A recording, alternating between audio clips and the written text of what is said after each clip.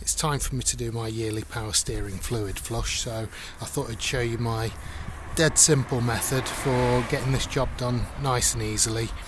You don't need much, not very technical at all. All you need is, well, all I'm going to be using is a litre of power steering fluid. You may need more if your fluid's in really bad condition and old and burnt. The one I'm using for my car is this CHF, which is central hydraulic fluid. Your car may require ATF, automatic transmission fluid, which also doubles up as power steering fluid. Do check your owner's manual though, because they're not interchangeable, so make sure you put the right one in. And if you think you've got the wrong one in, then just run through 2 or 3 litres of the correct one and get it back to the colour it should be. All I'm going to be doing is emptying the reservoir.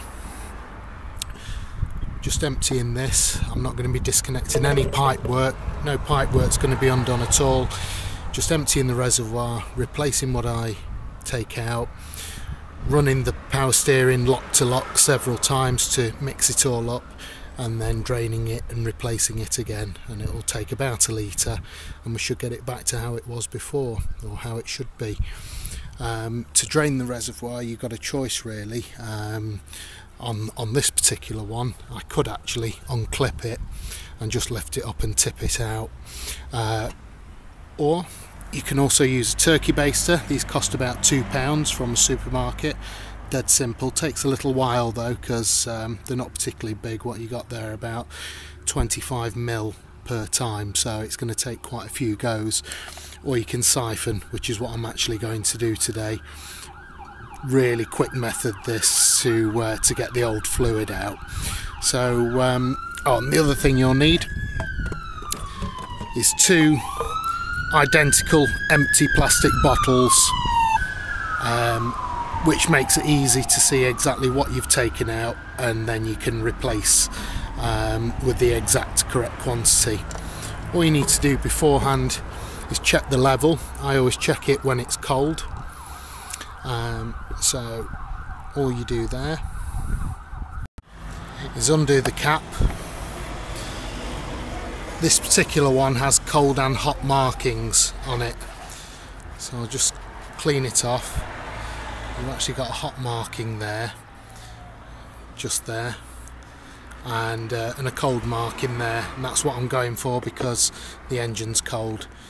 So I'll just put it back in now it's been cleaned, take it out, and there it is. You can actually see it at the maximum level on the cold marking. I don't know whether it will focus on that. So I know that the level's correct in the first place, so all I need to do is just make sure I replace exactly what I take out.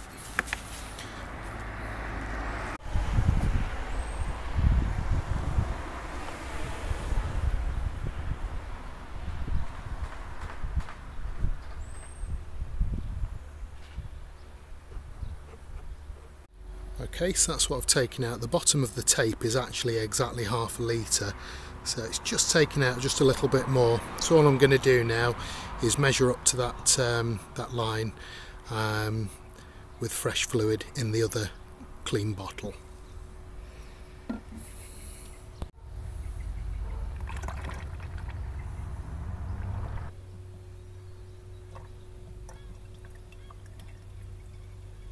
And I'll pour the freshly measured new fluid in.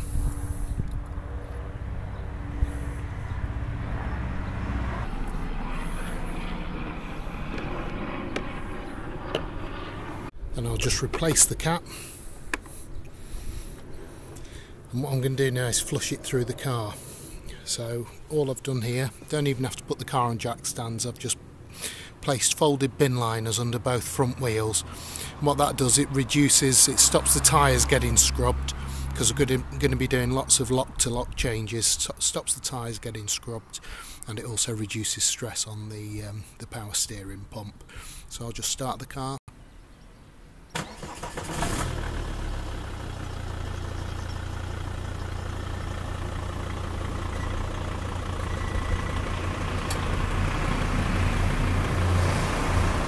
just repeat the emptying again of the power steering reservoir.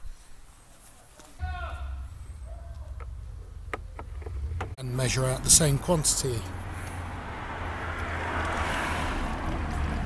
Then replace with fresh.